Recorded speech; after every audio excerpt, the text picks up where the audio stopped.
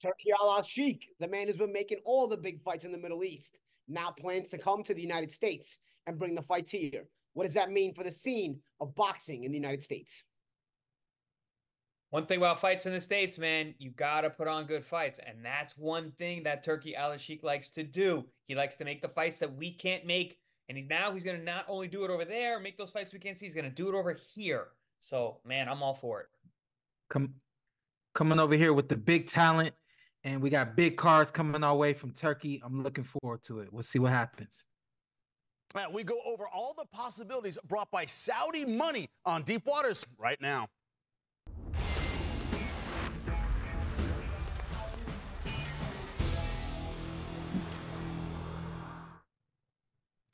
That's right. Welcome to Deep Waters, where we discuss all things boxing. Look, there's big money, huge money.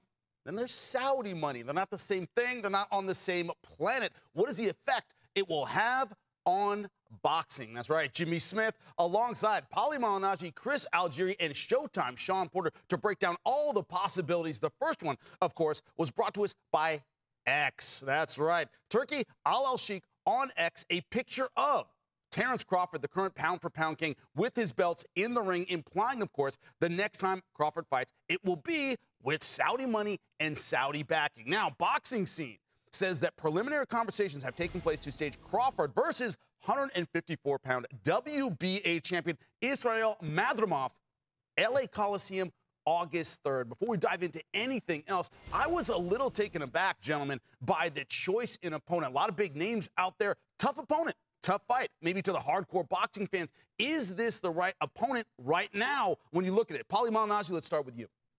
Madrimov is no slouch, man. I'll tell you what, not only is he a champion, but he's also not really got the notoriety that a lot of times makes him worth the risk for a guy like Crawford. Obviously, you still favor a guy like Crawford, who is right now zooming, even though he's at an advanced age.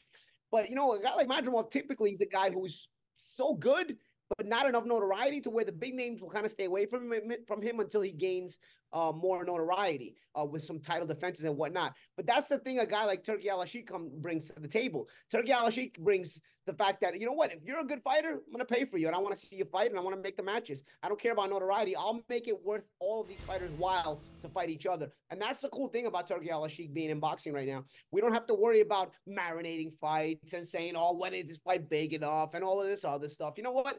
If he likes to fight, he's going to make it. And I'll tell you what, Madrimov doesn't really have a big following yet. You know, he's known by us hardcore boxing fans, but he's still a dangerous guy, and he still possesses the tools to be in this kind of championship level fight, despite not having the notoriety. So I think Alalshikh doing things like this will speed up the process to a lot of the better fights to get made. And of course, the 154-pound division stays alive. It stays well because now you're injecting the blood of Terence Crawford into the 154-pound division. He's a big name. Should he beat Madrimov, he's got a guy who now, how do you say his name again? Muratiev? There are other possibilities. We were saying at 154 pounds, yeah. Could this be the first step, right? Yeah, and that's exactly what I'm talking about here, Jimmy. In fact, I'm forgetting his name. He's got to gain the notoriety enough, but at the same time, I've seen the highlights of this guy. I've seen some footage of this guy. This guy can fight, man. You know, so it's a fight you want to see, and it keeps us brewing in the 154-pound division because Pandora's still got to come back from injury. Zoo's got to come back from injury, and you've got a couple of these other guys as well waiting in the wings. Now, Chris, when you look at this 11 pro fights for Madrimov, right? He's just beginning his career. This is almost first, second-year stuff in the pro boxing world. Do you think he has the experience for the limelight for this level of opponent? What do you think about it? No, not at all. Paul, you're being really nice to the guy. He doesn't stand a chance against Crawford, and that's why he's being picked. So you mentioned the other champion. I had to look him up as well. Murtazi Aliyev, who just beat Kolke to get a championship. He's 6 feet tall, 6 foot, 6'1". Madrimov is 5'8.5". There's a reason he's being picked. He's got 11 fights, like you said, Jimmy. He's a small 54-pounder. Yes, he's very athletic. I called his fights. I called his fight, and I was like, damn, that guy's good. Hey, guess what? I called Terence Crawford's fights too, and I go, damn, that guy's special. Different worlds. There's a reason this fight's being made. they're getting Terence Crawford a world title at 54. He's been a fourth weight class with another world title. Fight makes total sense to me. I'm not surprised whatsoever. I don't think Madrimov has the toolbox with only 11 fights as a pro to really phase a guy like Terence Crawford. And Terence Crawford, man, I mean, his professional experience is on a whole different level. His talent level is on a whole different level. That guy's like an alien in there. He figures guys out so quick. This is going to remind me of the Alalshikh fight, the Mean Machine. He's going to be competitive early. He's going to be aggressive. He's going to be physical. He's going to be strong. But once Terence figures you out, it's a whole different planet. And yeah, I don't think this is a close fight at all. Now, so my question for you, Showtime, when it comes to Terence Crawford, man, as dominant as he looked, coming off a huge win over Errol Spence, is this the kind of fight that gets him excited, that gets him back in the ring for the fans? Does it work for you? I was on the phone with my boy this morning, and he told me that he has some money coming his way. And I don't think he's fighting solely for the money. I think he knows that there's some more things that he could etch into his legacy, amazing legacy to this point, but he's still hungry. The question how is because he still lives in the same mindset, the same space that he's lived in the entirety of his life. He's got this chip on his shoulder, and unfortunately for the boxing world, until he's done with the sport, that chip is going to be on his shoulder. The difference between getting in the ring with somebody 10-0 and getting in the ring with the Boots who's like 30-something or close to 20-something and 0, the difference here is Alalshikh here can spend the money. And that's why you're going to see Terence Crawford get in the ring with a guy who's 10-0, because a 10-0 fighter, he's going to bring the money that a Boots Ennis is not going to bring, even though they're probably on the same level in terms of notoriety, in terms of the profile. They're probably on the same level. Obviously, here in the States, Boots Ennis is on a bigger level than the other gentleman is, but Boots is not going to bring that money. And nobody here in the United States is going to spend the money that Crawford wants to get in the ring with somebody like Ennis. So when you see this here, you saying, hey, Boots is, or you say Terence is ducking Boots. He's not ducking Boots. He's making the money he wants to make. He's fighting the fighters that he wants to fight. And that sounds a lot like what Floyd Mayweather did when he was on his way out. So hey, Floyd Money Mayweather set the tone, right? He's the one that made the map, the treasure map that other boxers are trying to get to, but the map has changed. The X now means Saudi money. We discuss all the implications right after this. Wednesday Night Fights. On the next Wednesday Night Fight, April 24th, Ramon Cardenas returns to defend his WBA regional title against the hard-hitting Eduardo Ramirez. That's right, two super bantamweights who don't know how to do anything but come forward and throw big punches. It is on next Wednesday. Don't miss it here on ProBox TV. So we've been discussing it all week.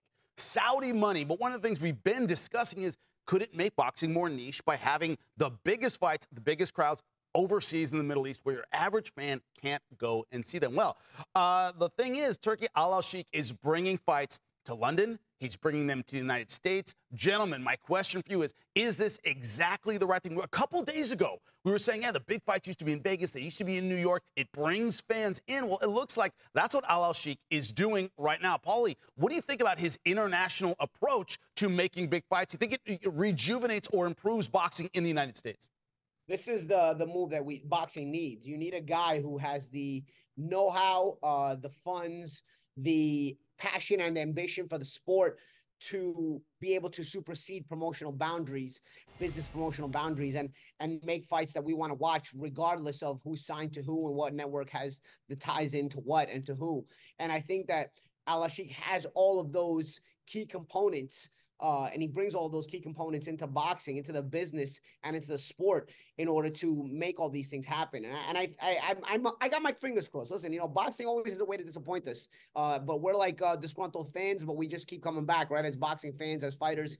And I think this is another one of those moments right now where we're getting our hopes up. And I think Turki Alalshikh has all, like I said, all the components and all the qualities and all, and like I said, be it funding, be it passion and ambition for the sport, be it the intention and then the fanfare that he has and the momentum he's bringing, that positive things could happen here. I got my fingers crossed and I'm hoping for the best. Chris, when you look at this, could we see an artificial inflation of the purses, right? Saudi money, as we said, this Madrimov fight, who cares if he's got 11 pro fights? Crawford's going to make big money. That's going to make the fight happen. Could we see a negative in this, in an artificial inflation that's kind of above the market for boxing? Well, we had a couple of negatives. I mean, for one, we spoke about it the other day. We said, like, we're removing the ability for fans to actually be boots on the ground and watch these fights live. But Alalshikh now is bringing the fights over to the States. Then my worry was, well, he's going to inflate the market, and he's going to break the market. Now you're going to have fighters who are going to look out for the big money. They're going to look out for the Saudi money, and they're going to look out for the ability to go over there. But if he comes over here and he's sticking with the passion that he has, I mean, I don't know, man. He doesn't seem like he's a fly-by-night kind of guy. He looks like he's here to stay. And listen, call it money moves, call it boss moves. I call it superfan moves. I think we got a guy who is a very passionate boxing fan. And there are fights that he wants to see. He sees that the sport is broken, and he has the ability to fix it. I mean, we've never had someone be able to do this, who can literally come in from the outside, fly in and be like, all right, you know what? This is wrong, this is wrong, this is wrong. I got the funds to make this thing work. I can do this. I want to do that. Regardless, I want to make these fights. I want to see these fights happen. Let's do it. Oh, you don't want to come over here? Cool, I'll come over there. He doesn't care. He wants to see the fights by any means necessary. And I mean, as long as that lasts and as long as that passion is there, as long as he's able to make these fights, I think it's great for boxing. Listen, boxing set its own standard. You know, that's one thing that people don't really even understand about this sport. The fans don't understand that boxing set its own standard. The level that we make per 4 round, per 6, per 8, and the list goes on, has been set by what boxing felt it should do. You know, I truly believe fighters are deserving of and should be compensated much more than just a dollar sign. You know what I mean? And on top of that, I'm gonna go ahead and say it. We pay to receive a prize. You know, the belts. We pay for those belts. The standard has been set. I like the fact that this man is coming over here and he's calling the shots that he wants to call. And I believe, if anything, he's resetting the standard that boxing should live by. I don't believe that anybody can match his purses. I don't think anyone will try. But at the least, you're going to erase what has been done. And if, at the least, try to recreate what it can be and what I personally believe boxing should be, from a standpoint of, you know, the finances for fighters and the stability and the help that fighters receive. They're going to get much more from this, and I love every bit of it. Sean, you made me think of something real quick. Yeah, please. Sorry, Jimmy, maybe think of something real quick. I believe in sumo wrestling, if you're the Yokozuna, if you're the champion, I believe that they pay you a salary. How crazy is it? We pay for the belt. And in sumo, they pay the champion. It's completely backward. You know, the fighter fights, you know, we pay for the belts we fight for. How does that make sense? Where in other sports, you're the champion, you get paid more. You win the Super Bowl, you make more money. But you don't pay the NFL. But are they making as much money as high-level boxers in sumo wrestling, though? Are their purses the same? You know, that's also honestly, I know they live well. I'm sure they're not living like. And listen, boxers are some of the highest paid athletes in any sport every year after year. So they're definitely not going to be the same level as fighters. And that makes me want to touch on something Jimmy said about the inflating the market. The inflating the market is a bit of a risk. It's something to talk about and bring to the table, because you're going to also have a possibility to see fighters wanting to wait on the sidelines, hoping that they get that big offer. So it's going to make your business savvy outside the ring have to be a little more shrewd here. You know, is it worth waiting out on the sidelines to get an offer from Turki Alalshikh and maybe never get that offer and then you don't fight? Or is it worth just continuing to fight and maybe you gain his interest and he'll bring in money to you? You know, there's a bit of savvy there too that has to be used in the outside approach for these fighters as well, if the market starts to blow up. Because if you start to blow up the market like that, it's still not going to blow up for everybody. So what happens? You know, are you going to have fighters that are looking to hold off and not make the fights like you sometimes have right now because they're hoping to get that big money offer? You know, it seems like when Canelo mentioned Turki Alalshikh and Saudi money, the guy basically told Canelo to F off. He ended up talking about he wants to make Benavidez in the winner of Beterbiev and Bivol instead after the Vaznik fight. So you know, I mean, this guy can also be turned on and off, so to speak, as far as what he wants to spend and what he doesn't want. Well, Canelo Alalshikh brings together our next topic, right? There are American promoters out there. Oscar De La Hoya, his prominence, is it up or down with Ryan Garcia facing Devin Haney? We'll discuss it right after this. Welcome back to Deep Waters. This weekend, Devin Haney, Ryan Garcia, millions and millions being bet on this fight. Where do you put your money? Our own Jim Rodriguez going to help you out with that. You know, in boxing, you've got the A side and the B side. Well, here at ProBox TV, we've got the better side. And let's get into the big fight in Brooklyn this weekend. It's Devin Haney defending the super lightweight championship against Ryan Garcia. And if you go to sportsbetting.ag, huge favorite is Devin Haney, laying -900. Ryan Garcia, big underdog at +550. So how do we get into this? Well, if Garcia is your guy, getting 5.5 to 1, that's the best bet you're going to find. He could actually win this fight. Lightning quick hands, right? But if you like Haney, where do you get the value? Well, the value comes here at the better side. How about under 10.5 rounds? That's a plus money at sportsbetting.ag, +160. I get it. Haney doesn't finish guys, right? 31-0, only 15 knockouts. And after the sideshow Ryan Garcia has put him through, he's going to be like a cat playing with his food. I think it's going to be the referee that's going to make us cash that ticket. He's going to stop the fight under 10.5. That's my play. I think it should be yours too, especially at +160. I'm Jim Rodriguez, and that's the better side. Damn it, I hate agreeing with Jim, but that's a really good bet. You see the tail of tape in front of you. Undefeated Devin Haney, 31-0, 15 knockouts, 24-1. Ryan Garcia, but hey, man, you shove a man on top of the Empire State Building, maybe that gets him upset and we see a knockout. I hate agreeing with Jim, but certainly could happen. Look at the promoters, not the fights right now. Oscar De La Hoya, gentlemen, a little while ago, Golden Boy Oscar De La Hoya looked like a dumpster fire with him going back and forth with Canelo, that horrible breakup, then, of course, the back and forth between Ryan Garcia and Oscar De La Hoya on Twitter. But Oscar putting this fight together, looking like it's being promoted well. Is he rehabilitating his image in the boxing world, Paulie? What do you think?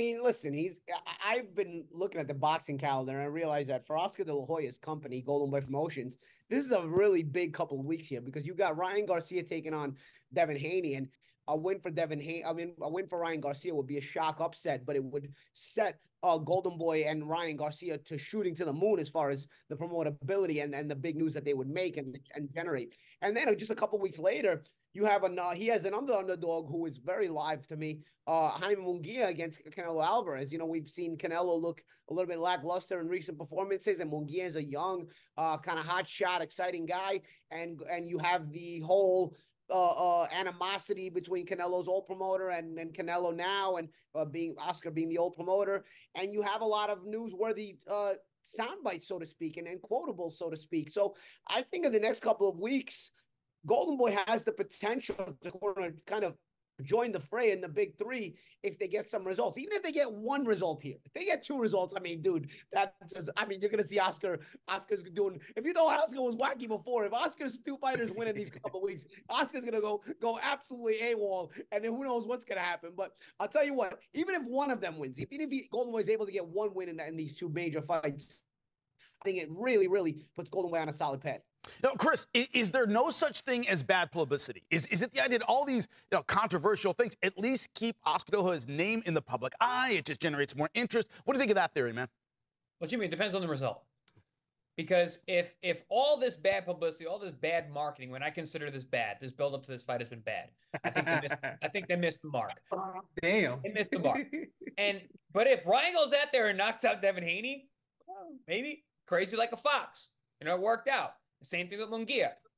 Munguia's coming up after his champion, but have a great point. 2 underdog fights within 3 weeks of each other. Major events. Both of them are events. These are really big fights. And a lot of eyes are going to be there. And Oscar's in both as a promoter. So, and I agree 100%. One win out of those 2, and he is very much in the mix. But when it comes to marketing, and Oscar De La Hoya has been a master of marketing during his own career. He's been a master of marketing during his promotional career. He's also been really bad at times as well. But at the end of the day, as long as the results speak for themselves, if the fighters win, it doesn't matter. If Ryan wins this thing, all this nonsense doesn't matter. He's going to say, I told you so, I told you so, I told you so. I'm the man. What's next? Get your checkbook out. And that's how boxing works. Showtime, I heard you laughing about this promotion, over the top, bad. I mean, these are normal boxing words, right? Does it ever get too much? Is this one too much for you? For me, it's too much for me, man. The climate that we live in now, and it just kind of is what it is. People, I'm gonna just go ahead and say, people like buffoonery. They like this is what it turns people on. It's a part of life, I suppose. I don't endorse it, but I understand it. That being said, it's a part of this generation, Sean. It's not a part of life. It's a part of this generation. Oh, perfect. Yeah, well said. It is. Yeah, and I'll start saying that myself. Thank you, Chris. It is definitely part of this generation. I'm not knocking the generation. I understand it. I don't have to. Subject myself to it, and I haven't. The most that I've seen Ryan do was today, being at the press conference, and I'm just like bug-eyed. I'm like, what is going on? If I was, I feel like this is it shines a light on Oscar De La Hoya and who he is as a promoter. Again, we're talking about Turkey coming over here. Turkey's not having any of that nonsense. Please come over here and let's stop this and get back to the professionalism. Let's stop this and get back to the classy way of promoting fights. Paulie did a fantastic job at promoting fights. Chris and myself, fantastic job in our own way. But at the end of the day, it was classy. It was stuff that people could connect to, and I'm looking forward to getting back to that. Turkey would not allow any of this to be. We wouldn't hear those things going on stage. I think it's messy. I think it leaves a dirty stain on us, on the sport that's already has enough stains. You know what I mean? So I'm through with it. All that being said, though, I think that Ryan Garcia is going to do something crazy on fight night. I do think we'll get a really good boxing match. Like what? Quick. I love it when you bring up what we're going to talk about, gentlemen. We're going to get to that in a second. What does Oscar De La Hoya do with a victorious Ryan Garcia? What does he do with a defeated Ryan Garcia? We'll tackle it when we come back.